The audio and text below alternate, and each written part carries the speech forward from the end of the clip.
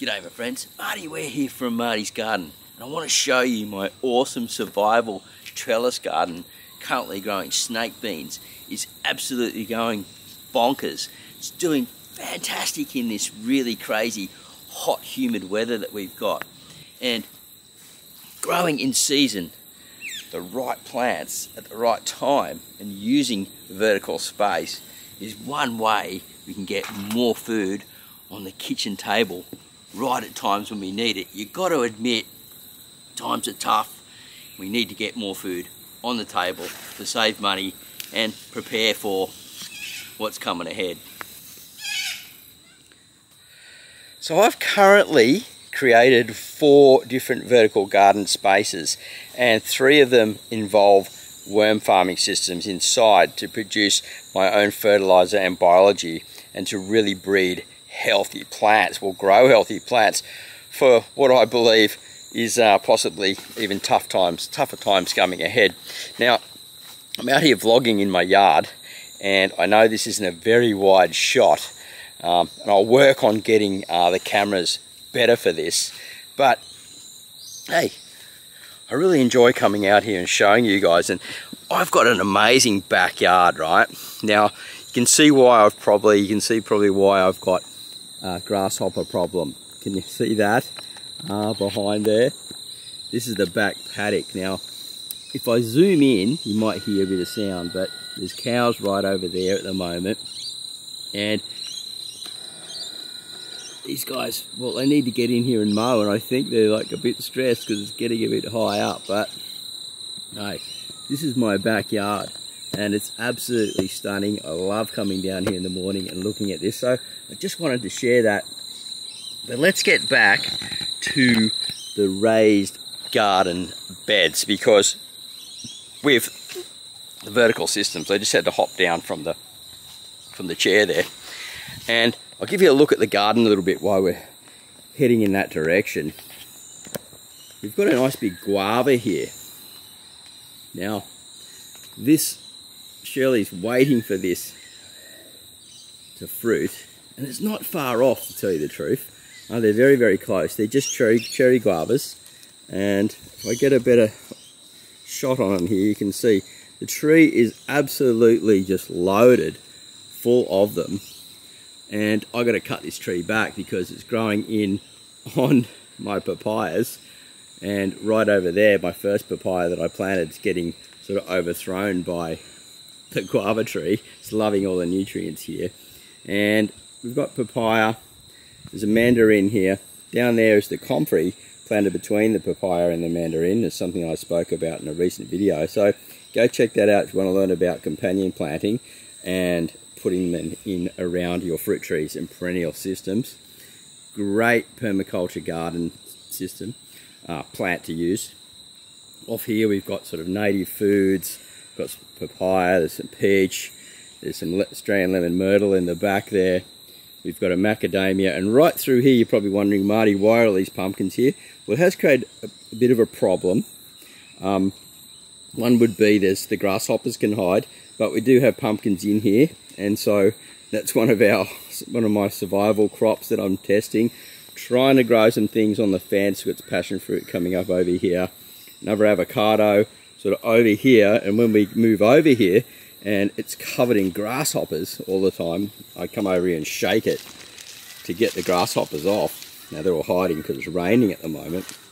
Pumpkin vines are climbing all over everything, even up the fence. How's that for a Japanese pumpkin up the fence? You can see a bee in here.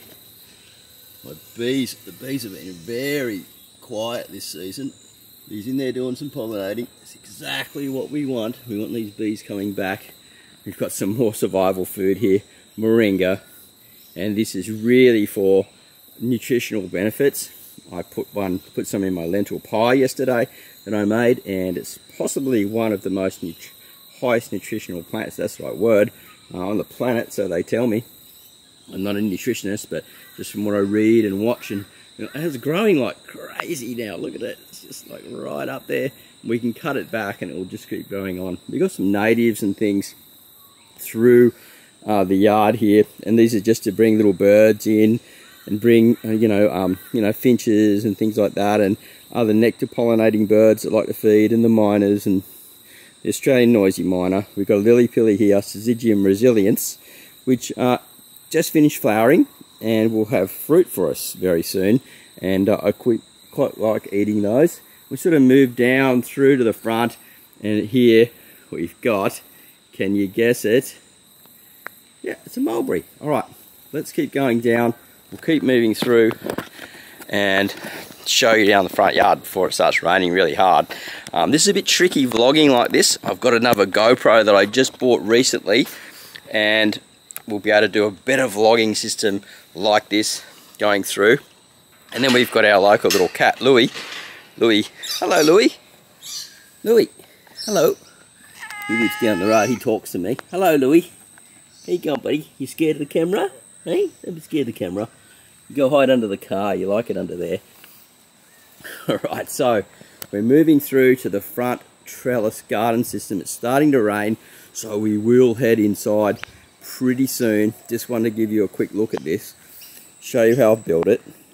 So we've got the sticks coming up the side, so these are just tomato stakes. We've sort of twined them all together and put worm farms underneath, so we've got a self-fertilizing system, composting system, and we have 2 of those. And underneath we've got beans growing here, so more beans. These are the dwarf beans, and the reason why I've got them in first is I want the food, and I also want those nitrogenous nodules in there, so when I harvest the plants, if I harvest them early, I'll just leave the old root systems down there. We've got a few little flowers appearing, so that's good, which means we're going to have beans. I'm going to have more beans than I know what to do with, seems. We've got snake beans and these ones. Got to find ways to preserve these and go for there. And these are sub pods, but you can make your own DIY systems. And I do have an educational one of how to build a big DIY one out of a compost bin, a tumbler, in my Worm Wranglers members area level 3. And so we're trying to grow some chard in summer underneath the shade. We've got some a dwarf tomato here called Special Prize growing under here, and some lettuce, yeah, a bit of grass and stuff popping up. Got to get in here and fix all that. So it's starting to rain. I'm going to get on the veranda over here and we'll look back. Whew. So there we go. Bit of a vlog for you guys, sort of around the front yard. I live in a beautiful little street and I really love it here, and I enjoy being here, living with my family. We've got lots of flowers and things around as well to attract pollinating insects and to look really nice. They're just marigolds over there, and then over here more papayas, some lemongrass and different things. As you go through here, so there's some dragon fruit over there going up the tree. As we go back, sorry about the noise on that. Bird bath, so the birds can come in and feel comfortable, more at home. There's some bay trees there, chilies, tomatoes over there, and over here, this is my composting system with large worm farms right at the back.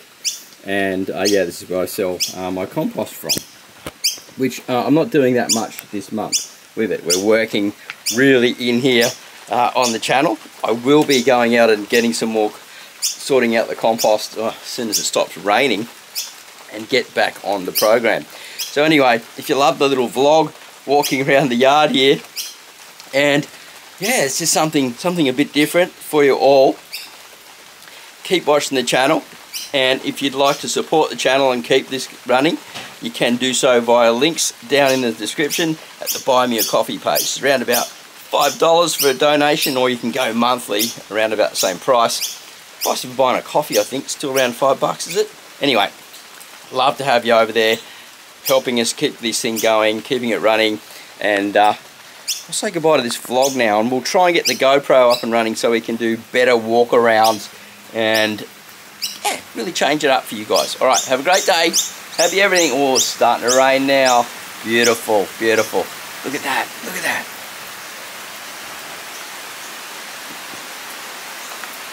Oh, lovely. We recorded this just in the nick of time, didn't we? Alright, don't have to water the garden now. and really, really good for the compost and the worms over there, because they're getting a bit dry. Alright, see you guys. Bye for now. See you at the next video. And yeah, leave any comments down below, any questions that you may have. See ya.